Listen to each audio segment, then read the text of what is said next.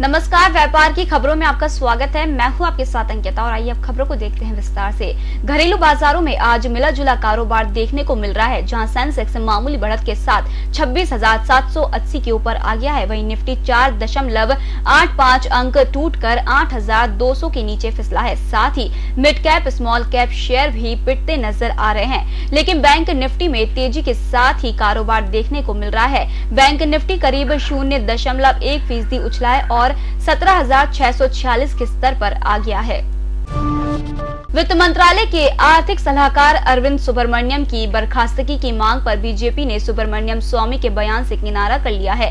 वहीं स्वामी ने अरविंद पर हमला तेज कर दिया है। उन्होंने गुरुवार को ट्विटर पर कहा कि वह अपने आरोपों को सही साबित करेंगे।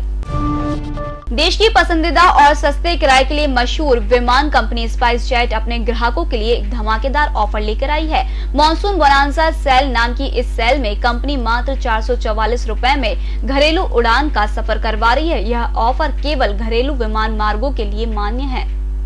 सरकार ने बुधवार को स्टार्टअप के लिए 10,000 करोड़ रुपए के कोष को मंजूरी दे दी है। इस कोष का इस्तेमाल स्टार्टअप की मदद के लिए किया जाएगा। इसका मकसद 18 लाख लोगों को रोजगार उपलब्ध कराना है।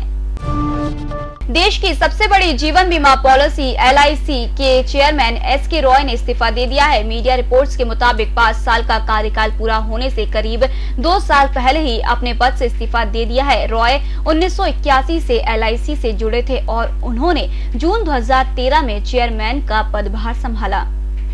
फिलहाल इस बुलेटिन में इतना ही। आप बने रहिए EMSTV के साथ। नमस्कार।